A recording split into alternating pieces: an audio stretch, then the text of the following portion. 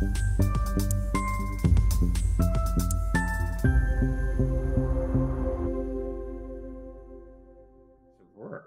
of some of our very best biologists to try to understand this and use that information to make a whole new generation of drugs. That's an introduction. And with that, I'm going to just read this introduction from the book. The book is available on Amazon. It's also available on my website, williamhaseltine.com. That's spelled with an S, by the way, williamhaseltine.com. And it's, I think, something that we should read. I'm going to read just first the introduction and then a forward. Why care about viroids and viruses?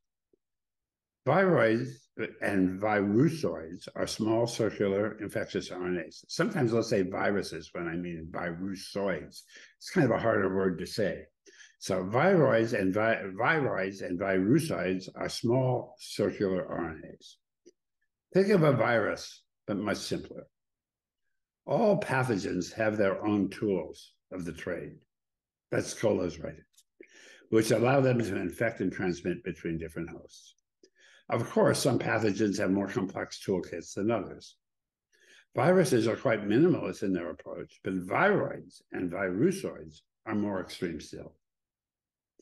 Where all viruses encode at least one protein in their genome, used to produce an enzyme that can replicate the virus genetic information, viroids and virusoids don't.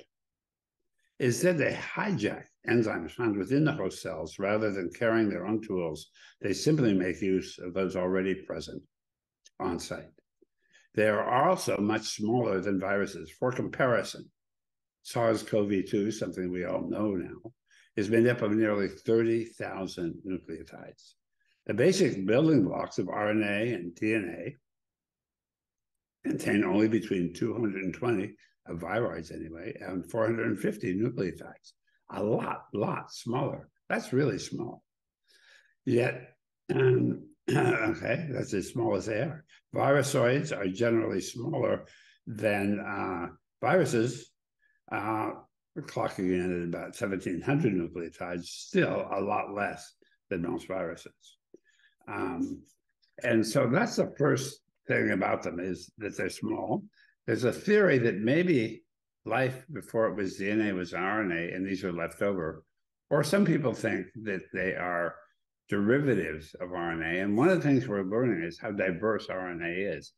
Roberto Petrarca and I are currently beginning to work on a book that describes all the new things we've learned about RNA. And I can tell you, from the time I was a student, he was a student, even 10 years ago, the complexity of what is actually happening inside of cells has grown enormously with respect to our understanding of RNA. And again, that's a reason to understand what virusoids are and what viroids are. They may have come from cells, or they may be the actual precursors of all living forms. There's a big debate in the literature, and it's going to take a long time to try to resolve that. Here's the actual introduction to the book. Flip back here a bit. Messenger RNA, as mRNA, has become a key therapeutic modality. Propelled into the spotlight by the COVID-19 pandemic, vaccines are only the tip of the iceberg. There's an mRNA revolution on the horizon. For cancer treatment, we're beginning to write about this. To gene therapy, to drug development, mRNA will soon be everywhere. And I really think it is the revolution of the future. It is our equivalent of the DNA revolution that's led to more than half of pharmaceutical drugs today and more than half of pharmaceutical sales. You don't just swallow a pill now. You get an injection, you get an infusion, there are proteins. All that is a result of the DNA revolution. Right now, we're in the first stages of the RNA revolution, and it's happening pretty fast. Some of these discoveries were made maybe 10 or 12 years ago, and already people are benefiting from the discoveries. It's like the DNA revolution. It was discovered how to manipulate DNA and read a sequence, etc. It was discovered in the 70s, and there were drugs being introduced into people in the 80s. That has led to this giant biotechnology revolution. There's an aspect of this which I think is very interesting, and that is RNA can be chemically made. You don't have to grow it up in large vats. You can actually synthesize it, like in very small amounts. So I think a room the size of a garage that can make 1 billion drugs a year. Well, there's a very important implication of that, and that's cost. Right now, all of these biotech drugs cost thousands, sometimes hundreds of thousands, sometimes even millions of dollars.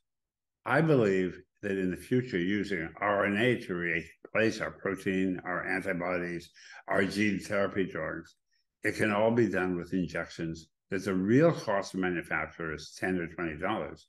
And given the right circumstances, that can be a cost of these drugs, making it accessible to everybody in the world, not just the extraordinarily wealthy people who happen to live in San Francisco, New York, Houston, Miami, etc., which is what's happening today with many of these drugs.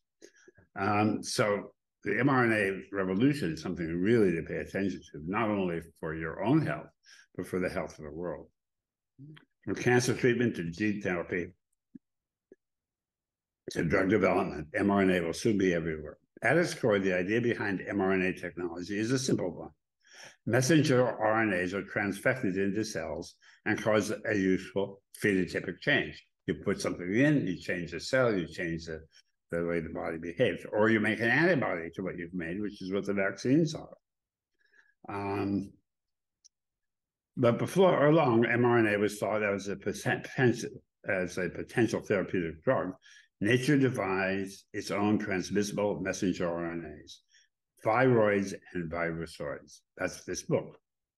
A study of how these small naked mRNAs can be, 1, transmitted from one organism to another, enter a target cell, 3, migrate from cytoplasm to the nucleus of cells, 4, redirect DNA-dependent RNA polymerases to transcribe the RNA, 5, in the case of hepatitis D virus, direct the synthesis of its own proteins, and C, transmit and transit from the nucleus and cytoplasm to exit the cell and restart the cycle of infection.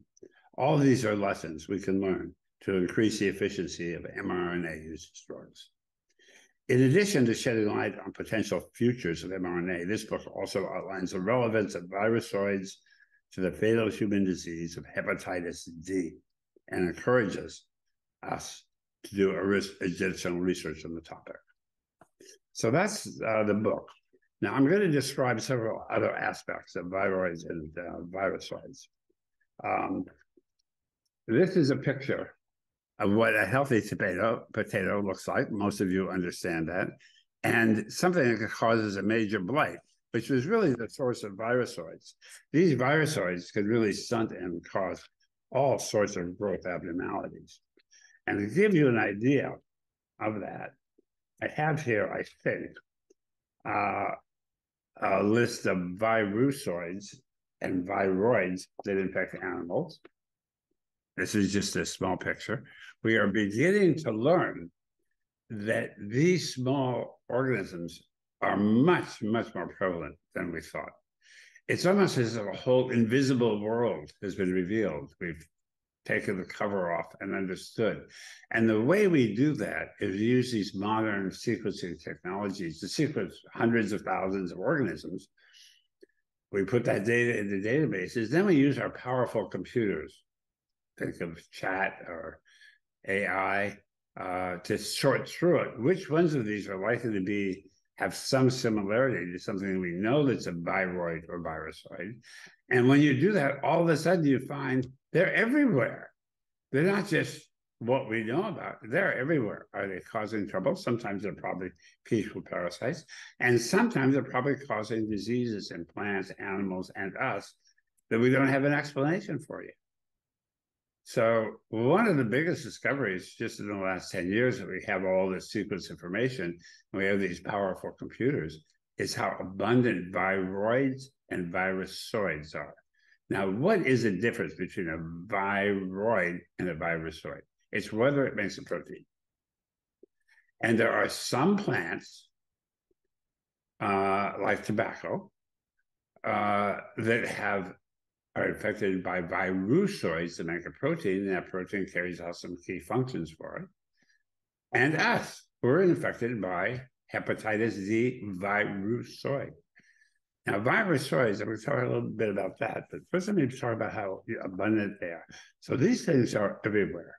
So let me just read from the book some of the plants that are infected.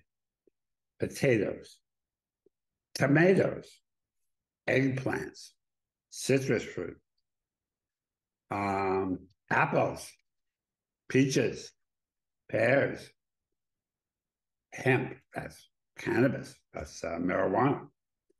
And that's going to be a big problem. It's a big problem for U.S. marijuana manufacturers. Palm, which is a major product of oils. Half of Indonesia is devoted now to making palm oil, as well as Malaysia and some other countries, even avocados. So these, as an important source of food, are important pathogens. And we don't have very much to combat these. I would say we have no way really of combating it, except for hepatitis C, the D.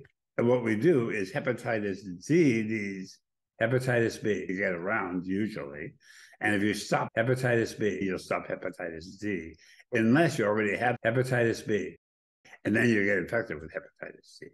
That's another thing that can happen. Now, let's see if we can see what happens with animals and people. It turns out, as I showed you, first we thought it was just a few.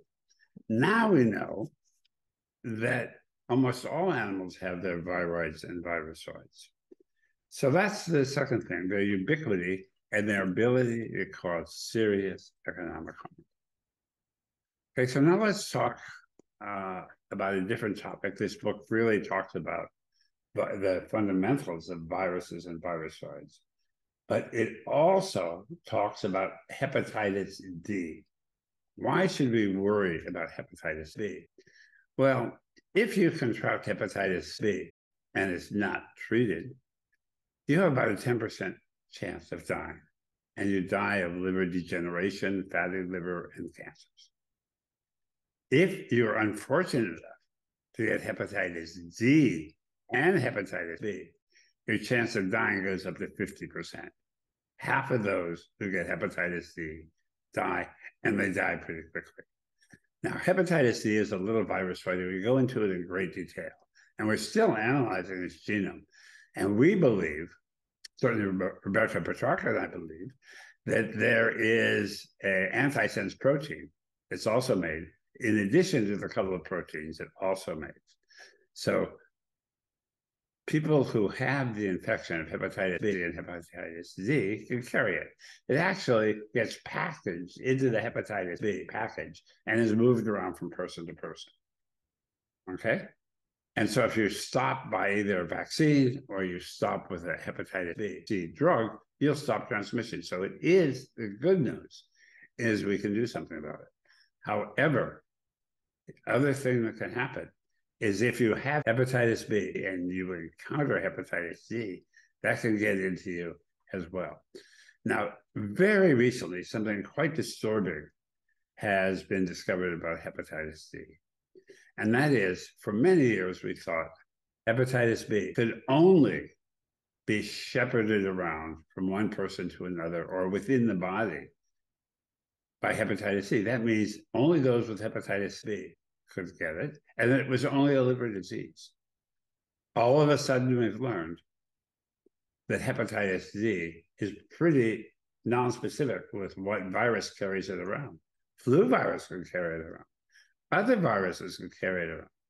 And if it carries it around, it's going to get into those other cells, and it may cause a disease there. So all of a sudden, there is a new interest in hepatitis D not only as a cause of serious liver disease, but maybe other diseases that currently don't have a definition. I'm talking about human disease now that don't have a definition. What is a causal agent? Some of these diseases, especially the brain and other organisms, have no real etiology. We don't understand them yet. Maybe they're also caused by hepatitis D virusoid carried by common cold viruses, let's say SARS, even long COVID could be in part a result of carrying around hepatitis D viruses or other viroids or virus, especially virusoids throughout the body. So it's really worth looking at. Now, there is another hepatitis D, the C drug that could stop hepatitis D all by itself. That's because one of the key things that happens is the hepatitis D virus has to get from the cytoplasm to the nucleus. And as I mentioned earlier, there's a carrier protein for that carries the information from the cytoplasm into the nucleus and across the cell membrane. And there are special carriers that the cell has for that. And some of the new drugs interfere with that carrier, therefore interfere with cellular processes important for hepatitis D life. And not only do they stop hepatitis C, they also stop hepatitis D all by itself.